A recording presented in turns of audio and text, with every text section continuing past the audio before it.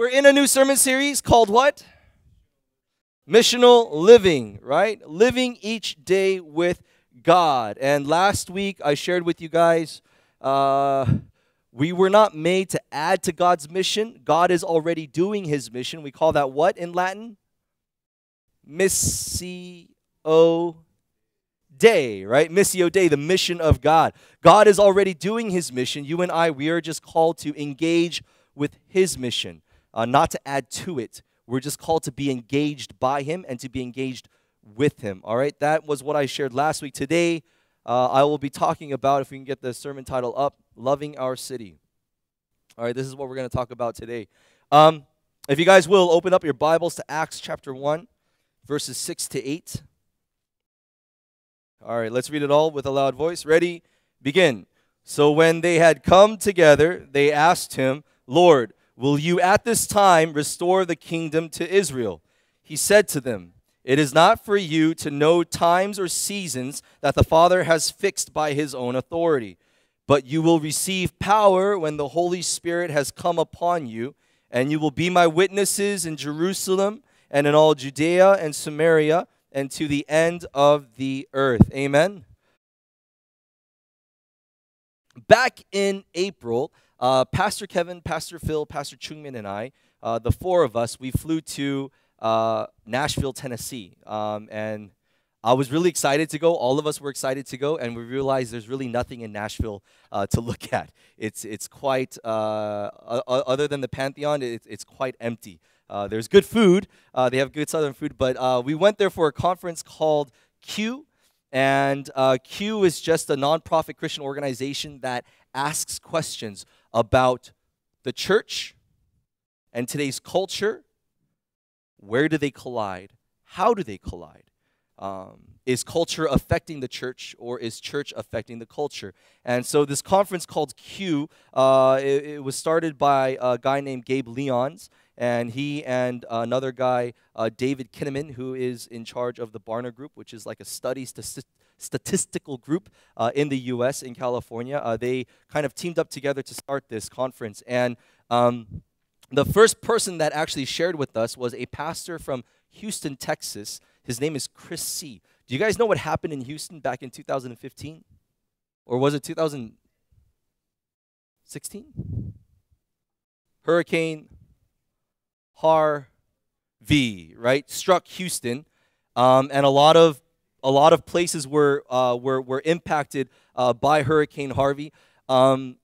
Pastor Chris C. and his church, called Ecclesia Church, they were actually one of the first responders to the people in the city of Houston before Red Cross even got there. And the reason why Pastor Chris C.'s church was able to do this was because they were already serving the city of Houston. They already had places and a network in place where they could send their church people out to help all the people who were stuck on the rooftops of their homes while the streets were being flooded in the city of Houston. They were the first ones to go out there to help these people because their church was already helping their city. And basically the core of Chris C.'s talk was, it's the title of today's sermon, is just loving your city, loving our city. That's just basically what he was talking about. And today I kind of wanted to unpack two things for us about loving our city. Why should we love our city? And how should we love our city? That's just what I would like to unpack for us today. In today's passage, Acts chapter 1, verses 6 to 8, we call this Jesus' mandate for missional living, right? Jesus is about to ascend into heaven, right? He was resurrected not too long before this time, and he's about to be ascended into his kingdom, and it's his final moments with the disciples. And in his final moments with the disciples, he commands them. He says, "But you will receive power when the Holy Spirit has come upon you, and you will be my witnesses in Jerusalem and in all Judea and Samaria and to the end of the earth." But before this, in verses 6 and 7, Jesus has this short conversation with his disciples. Before Jesus goes, the disciples ask him, Lord, right in verse 6, Lord, will you at this time restore the kingdom to Israel? Jesus' disciples right now, they are curious about the kingdom of God because that's what they were anticipating. You guys know that the Jews in the first century, who was ruling at that time? Which empire? The Roman Empire was ruling at that time. And a lot of the Jews believed that the Messiah, the so-called Messiah from the Old Testament, when they would come, that Messiah would free them from the oppression of the Roman Empire, and that the Messiah's kingdom would reign over the Roman Empire. And so they thought that this new kingdom was going to come about immediately after Jesus resurrected. And think about it, man. They just witnessed one of the greatest miracles, if not the greatest miracle in all of human history. Jesus come back to life from the dead, resurrected. He's standing before them, alive, with the wounds in his hands, his feet on his side, and everything. And the Jews are like, they're waiting, they're anticipating. They're like, oh my goodness, this is it. It's going to happen now. Dude came back to life. Kingdom's got to come soon, right? And so they're asking him, Lord, when will this happen? Will you restore at this time the kingdom to Israel? And I think you and I, as human beings, as people, you and I, when we want something new, do you guys take time, or do you guys want it right away? We want it right away. If it takes time, you and I, we don't want it anymore, right? What's the stat for us focusing on a website? If a website doesn't load in how many seconds? Is it 3 seconds? I think it's less than that. Yeah, it's about a second. If a web page doesn't load as quickly, you start clicking the refresh button, or you go to a different website. You're like, well, this one doesn't seem to be working that well, and we kind of switch off, to a different place. We like things immediately. Netflix napaso, man. Netflix is bad. It encourages binge watching, right? And how many of you guys binge watch? Raise your hands. Be honest. We're at church. All right. When you watch an episode and then you watch another episode and then you watch another episode, that's why they come out with the entire seasons, right? Other TV companies, they come out with an episode per week or so, and then you have to wait mid-season, and then they have a break, and then they come back again. But Netflix, when they come out with the season, it's like 13 to 18 episodes all at once. And so right when it comes out, you're like, oh my goodness, here we go. And then you press the play button, and it auto-plays the next episode, and you just keep going until you're like, oh my gosh, I have to wake up in 2 hours for school. We are like this. This is our generation, right? I think even when I think about the MCU, the Marvel Cinematic Universe, when I think about Star Wars, you and I, we can't wait anymore.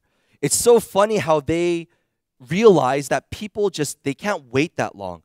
And so in order to keep anticipating the next big movie, Star Wars and the MCU, they now have started this trend in the movie cinematic arena, where they come up with all of these little mini spin-offs, or these like solo stories that lead up or are part of to the main big one, right? And so for those of you who have watched Infinity War, hands?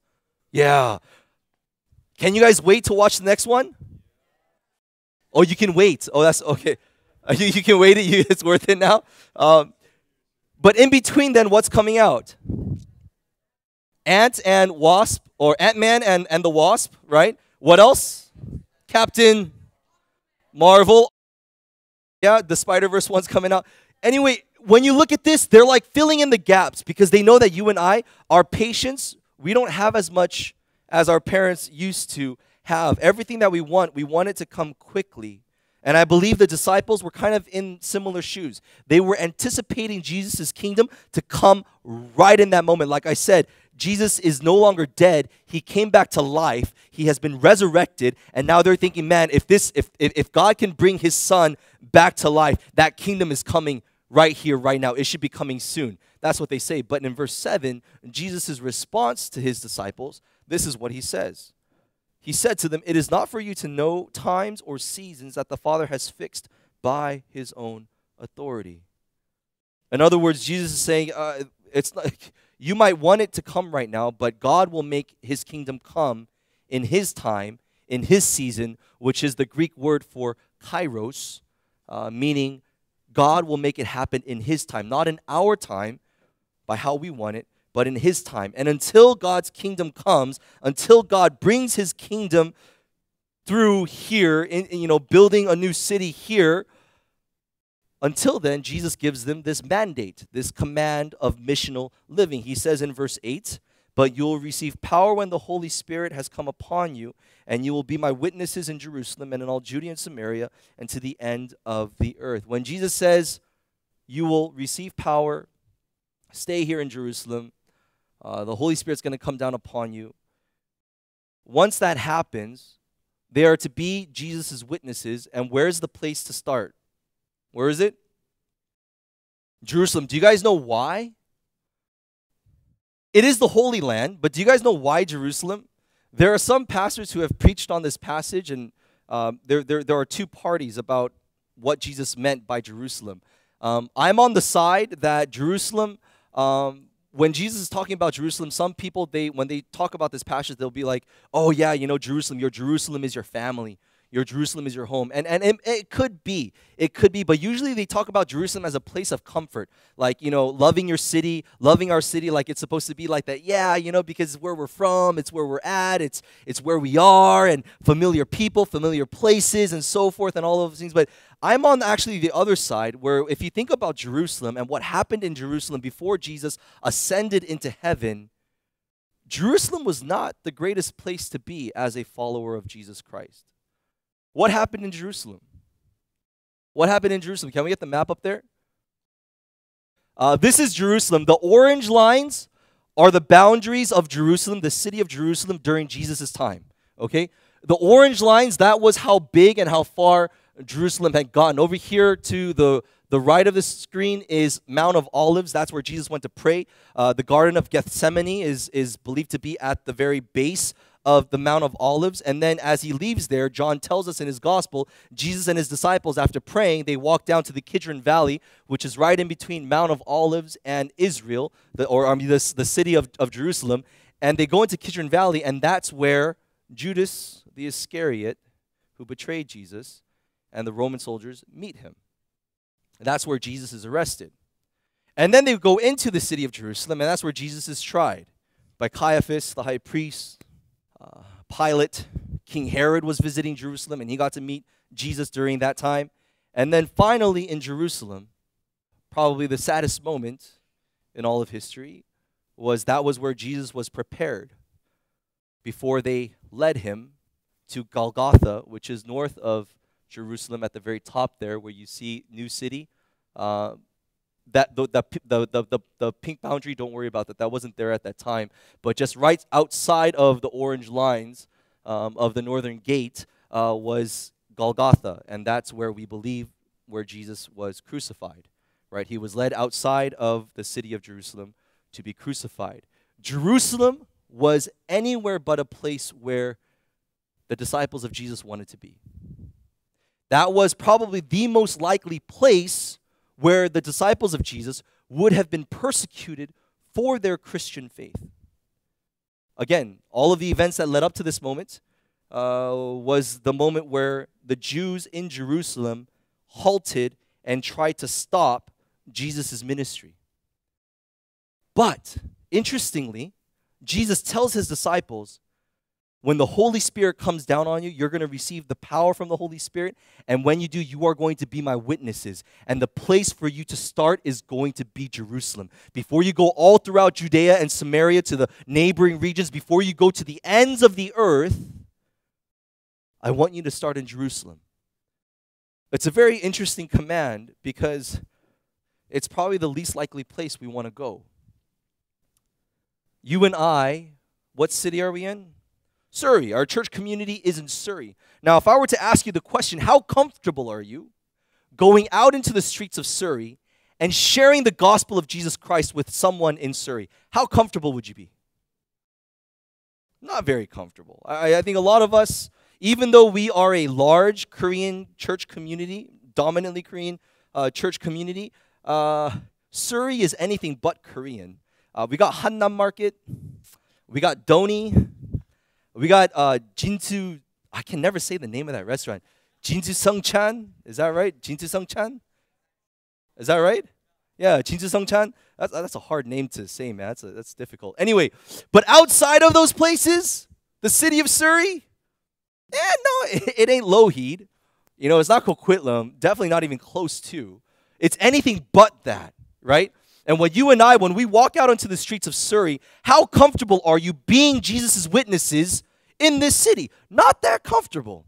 Even though this city is familiar to us, some of you guys were born here, right? Some of you guys are raised here. This is your hometown, Surrey. And yet, even though it's our hometown, even though it's the city of our church community, I would say, I would dare to argue that the city of Surrey, for us as Christians here at GCC, we're not that comfortable being Jesus' witnesses here. Am I right? Yeah, it's not that easy. So what does it mean to love your city? Gem Youth, what I believe it means to love your city is this. Loving our city begins in the greatest places of discomfort. I think this is why Jesus' teachings, his commands are always very difficult, because they really pierce us at the core of our hearts. Like, we don't want to exit out of our places of comfort. We like places of comfort, and yet still Jesus tells his disciples, you go and be my witnesses, but I want you to start in Jerusalem, where, yes, you might not be the most comfortable, but disciples, listen to me, that is where these people need me the most. So share me with them. That one pastor at the end of Youth Coast on that last night, he said, you and I, Jesus commands us to be the salt and the light of the world. But how can we picture Jesus' light when you and I don't go into the places of darkness? When we don't go into the places where they are spiritually dark, how can we exercise being the light of Christ and sharing the light of Christ if we don't go to these places? And I think that's why Jesus challenges his disciples. He says, hey guys, when the Holy Spirit comes down upon you and you are filled with his power, go straight to Jerusalem. Don't go straight because they're already in Jerusalem. Stay in Jerusalem. Start there. Be my witnesses. Start there. In the greatest place of discomfort. Why? Because that's where people need Christ the most. My dad used to take us out when I was your age to downtown Las Vegas. You guys who have been to my city, my hometown, You've probably never really... How many of you guys have actually gone to downtown Las Vegas? You guys know where downtown is? Mostly people just go to the Strip. You guys downtown? So when I talk about Fremont Street experience, do you guys know what I'm talking about? Four Queens, Binion's Horseshoe, Borgi. Yeah, these are all ghetto hotels, man. Don't go there, all right? It's a dangerous area. But downtown Las Vegas is infested with a lot of homeless people. And my home church in Vegas... Once a month, the first Saturday of every month, my dad would gather some youth kids, Sunday school kids, and parents, and we all went together. We would spend an entire Saturday from like 9 a.m. till 5 p.m. Prepping food at church, packing all of our church buses, and then all of us would go to downtown Las Vegas, and we would set up tables. And we did this quite regularly, where we had regulars that came. And we would go there and we would just feed the homeless. And we would feed the homeless until about 5 p.m.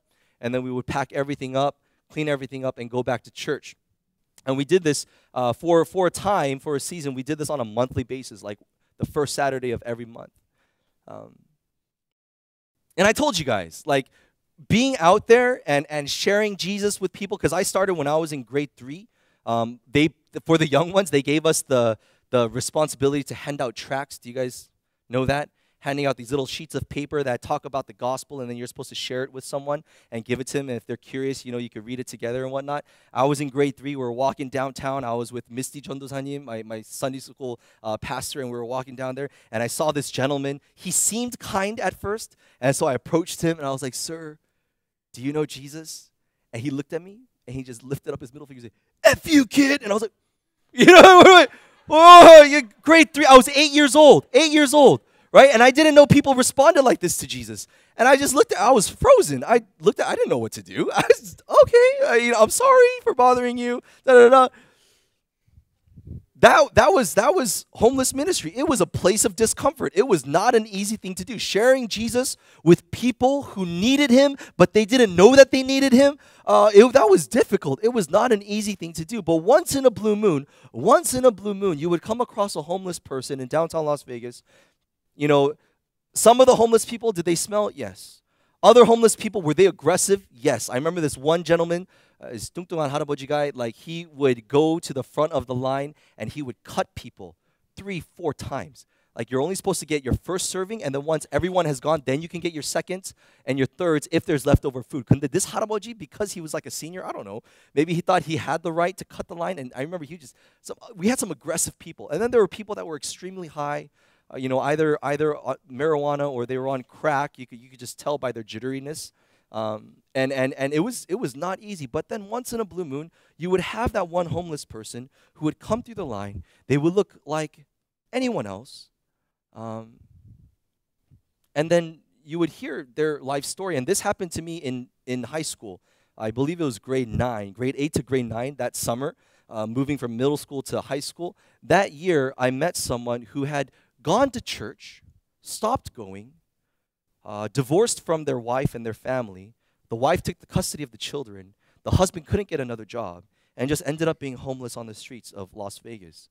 And he used to go to one of the Baptist churches in Vegas, but just stopped going. And it was interesting to meet that man because what happened was he was the one who shared with us, every month when you guys come here, I see that Jesus that I learned about when I was at church, when I was younger.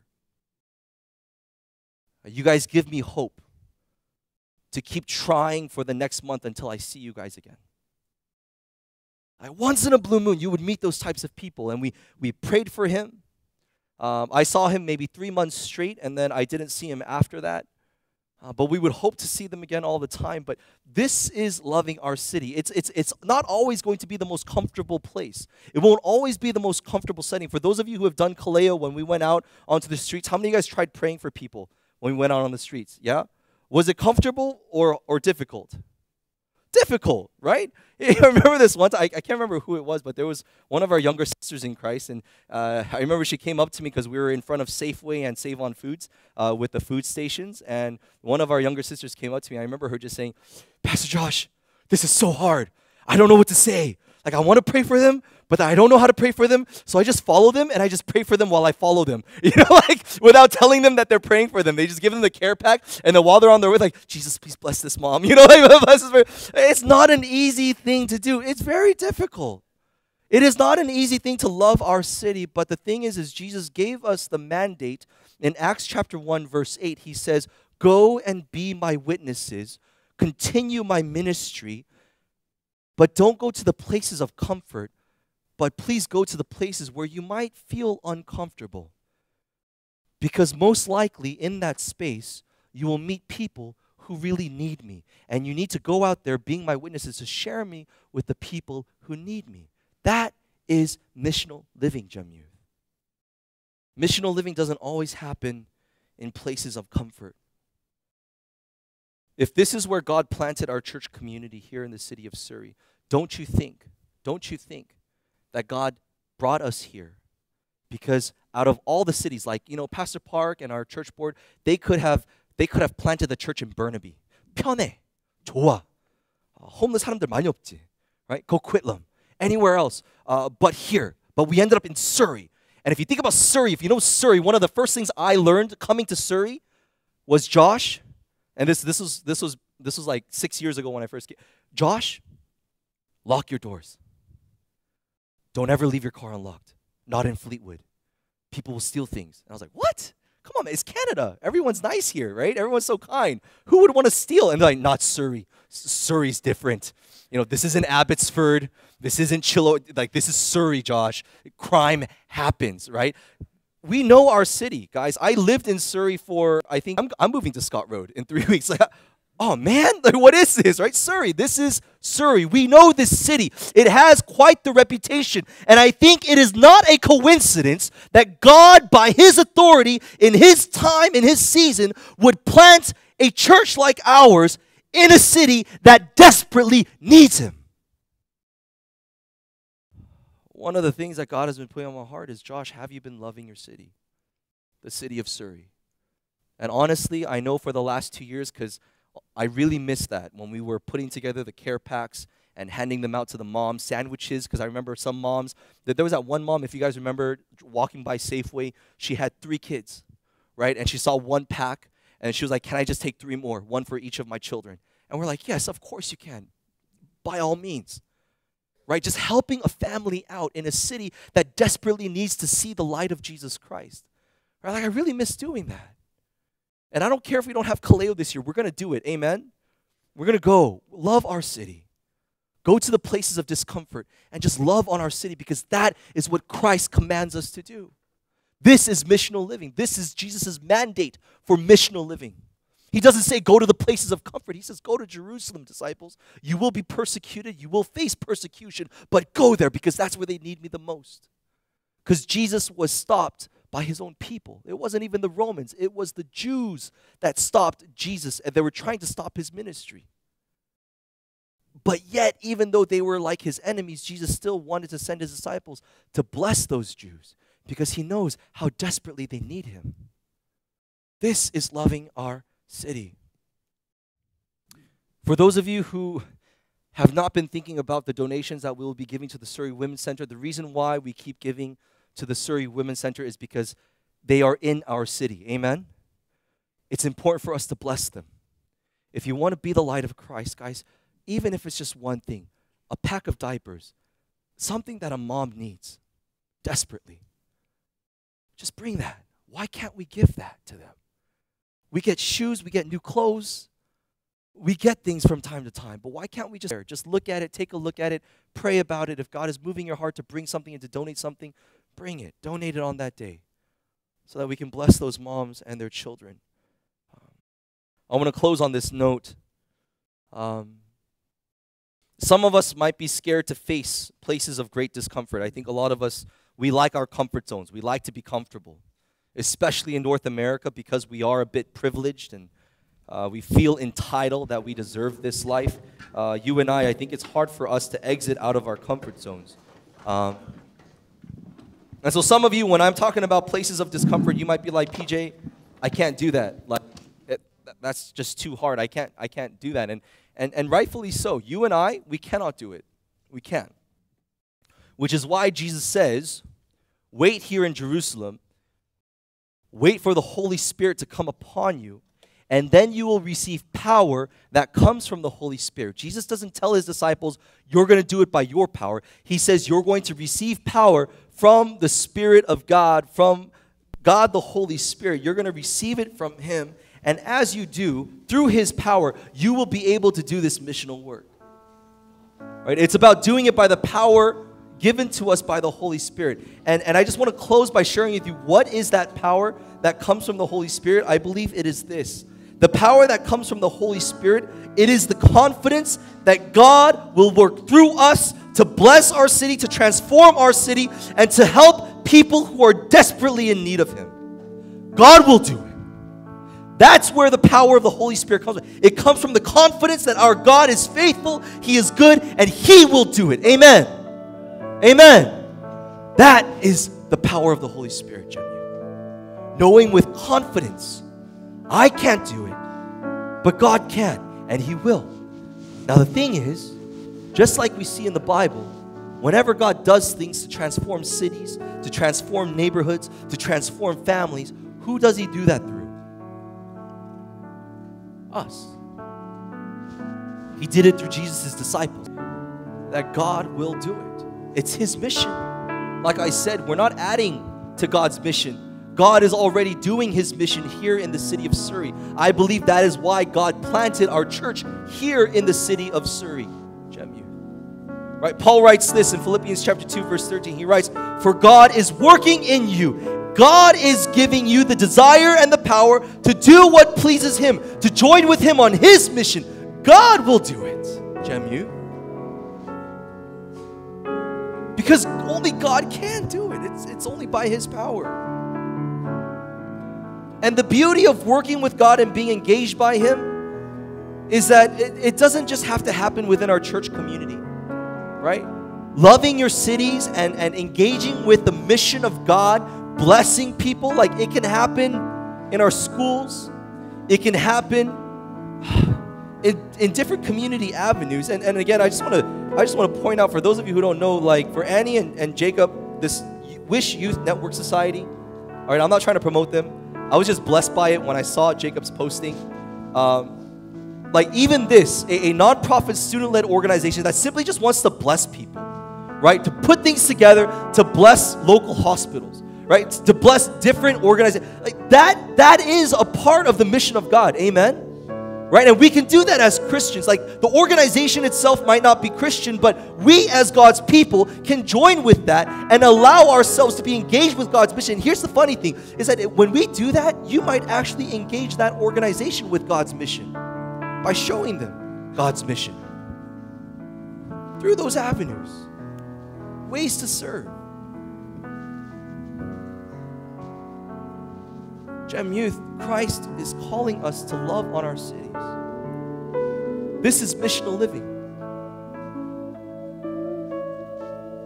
Discipleship, for those of you who are in student discipleship, these are the things that we should be questioning, thinking about. Man, how can we love our city?